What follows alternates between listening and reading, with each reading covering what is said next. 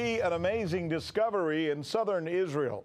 Archaeologists say they have found an ancient Egyptian fortress, which may provide a very rare glimpse into what the world was like in biblical times. You read the Old Testament to see about those battles that were going on around that time in and around Jerusalem. Well, this is where the area where a lot of those battles were being had.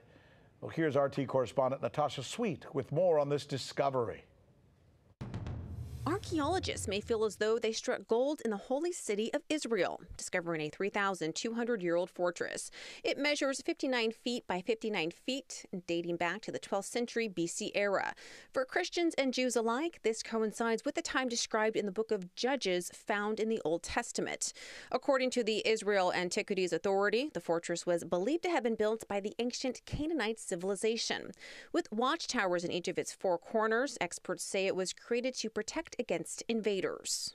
In a statement, archaeologists with the Israel Antiquities Authority said the fortress we found provides a glimpse into the geopolitical reality described in the Judges book, in which the Canaanites, Israelites, and Philistines are fighting each other. They go on to explain, in this period, the land of Canaan was ruled by the Egyptians and its inhabitants were under their custody. Archaeologists say the Egyptians eventually left the land of Canaan in the middle of the 12th century BC. Then the Israelites and the Philistines entered the area, which erupted in more land disputes. Pottery vessels were found in the rooms of the fortress. Experts believe these were used for religious rituals. Archaeologists say a courtyard was paved in the middle of the fortress with stone slabs and columns in the middle.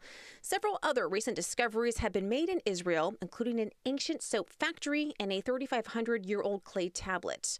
Reporting for the news with Rick Sanchez and Natasha Sweet, RT.